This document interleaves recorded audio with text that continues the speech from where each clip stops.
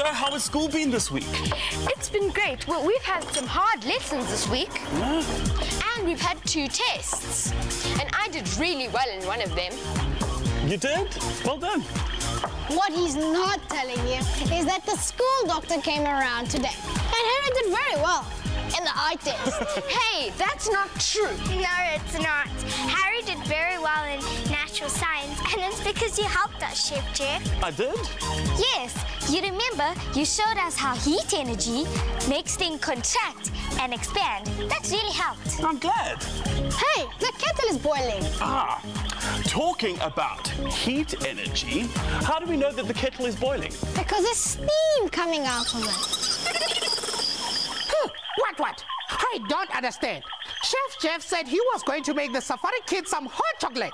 But don't you need water to make the hot chocolate? How can he make it out of steam? What? And won't the steam hurt the children if they try to drink it? What? In fact, it's not the kettle that's boiling, it's the water inside. I've never thought of it that way. There's one thing I don't understand. When the water boils like this, and it bubbles and everything, is it disappearing? No, it's not disappearing. The heat is just changing the water into a different form. It's changing it into water vapor and steam. Water vapor is gas, it's invisible, and steam is tiny droplets of water. When you look at this water over here, you see, this water is cold. There's no heat energy here. So this water is liquid. And when we put the water into the kettle and the water gets very hot, it changes into a different form, into water vapor. So when we heat liquid and it turns into gas, it's called evaporation. What happened to it then? Hasn't it just disappeared? No, it's just changed its form and it can turn back into water. How? Watch this. Now, when I take this cold glass and put it up to the kettle spout here, see what happens. Yeah, you see that? Once the water vapor hits the cold glass, it turns back into water. Can you see the water dripping down the glass over here? Yeah. When gas cools down and turns into a liquid, it's called condensation. Gee, I didn't know that happened. Well, can you think of another example when water evaporates? No. Okay, well, think about it. When your mother washes the clothes, what does she do with them? Well, she washes them, then she goes outside and hangs them on the washing line Why? to get them dry. And why do they dry? Because they're in the sun. Yes, because they're in the sun. And the heat energy from the sun heats up the water inside the wet clothes. And when the water gets very, very hot, the water evaporates. The water goes out of the clothes and it evaporates. It's still in the air, but you can't see it. So is there always water in the air around us? Yes. But we can't see it. Well, sometimes you can. Have you ever gotten up when it's really cold and made the house warm and noticed that there's water on the window? Yes. What is that? Why does that happen? That's water. It's another example of condensation. What happens is that when the warm air hits the window that is cold, the water vapor in the air turns back into water. And you can see the water on the glass. Gee, I never knew that happened. And you know in winter, when you go outside and you can sometimes see the breath coming out of your mouth.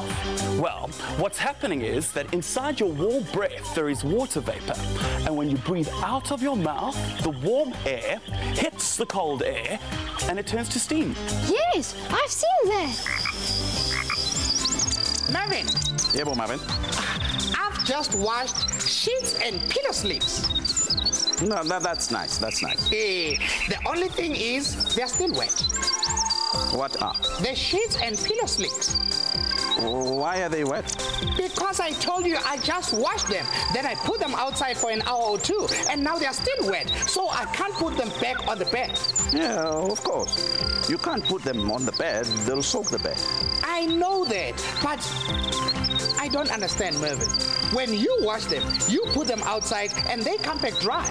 Yes, Marvin, that's because I wash them in the morning.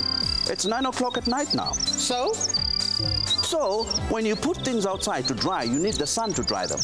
The sun warms them up and makes the wetness disappear. So you need the sun to dry the sheets? Yes, you do. Okay. I'll put them out tomorrow morning. But I'm afraid you're going to have to sleep on the chair then, Mervin. Why must I sleep on the chair? Because I only washed your sheets to see how it worked. Mine are nice and dry. Good night. Hey, come back! Do you know what happens to water vapor? It disappears? Yeah, well, you can't see it, but it's still there. What does water vapor do? Well, it has a really important job. It's all part of a cycle, really. The heat energy from the sun warms the water, say in a river, and turns the water into water vapor. Then the water vapor rises up into the sky where it starts to cool, and condensation happens. What do you think happens then? You can see it again? Yes, you can. It turns into clouds.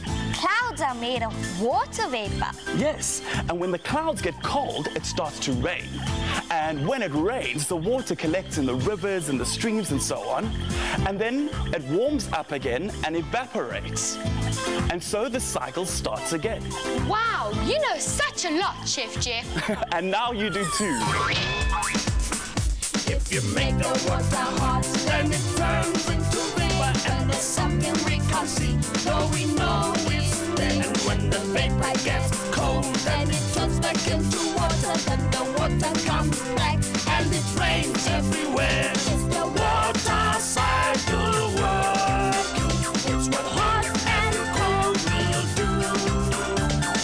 Water, gas, and liquid, and this all affects you. Yeah. What? Now I see. When the water in the kettle boiled, some of it started to escape as steam and water vapor. But so long as you don't let it boil away for a long time, there'll still be enough hot water to make hot chocolate. What? The water cycle is so simple. You heat the water and the water evaporates. Then when the water vapor gets cold, it turns back into water again, like rain. What? It's easy. See if you can draw the water cycle. If you can, use the words that we used today to explain how it works. See you soon! If you make the water hot, then it turns into vapor, and there's something we can't see, though we know it's there. And when the vapor gets cold, then it turns back into water, then the water comes back, and it rains everywhere. It's the water cycle work. It's what hot and cold will do. Water, gas, and liquid, and this all affects you. Yes.